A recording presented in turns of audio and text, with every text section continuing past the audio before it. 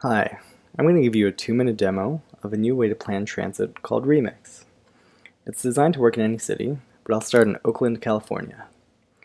I'd like to explore future service down San Pablo Avenue, so I'll give this map a name and start drawing a new route. As I tap, new stops are added. On the side, you can see a schedule, the costs, and census calculations. What makes Remix powerful is that these update live. If I increase the schedule to come every 5 minutes in the morning, my costs go up and I need an extra bus. If I extend the route to go down to Jack London Square, I can see my fleet requirements grow again. Being able to see trade-offs like these in just a few seconds is really powerful, especially when you're in front of an audience.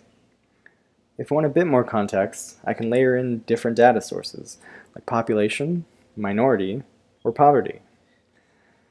This route's looking a bit lonely, so let's bring in some nearby service. Over here, I can see all the existing routes in the area. I could import an individual line, but let's bring in all of AC Transit. This only takes a minute.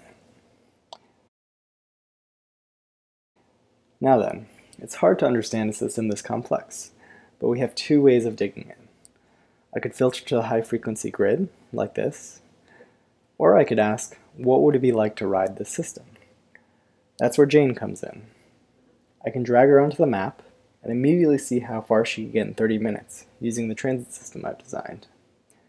And this is just the start. I can export to almost any format, use Remix to collect feedback from the public, or collect a dozen different scenarios in a matter of seconds.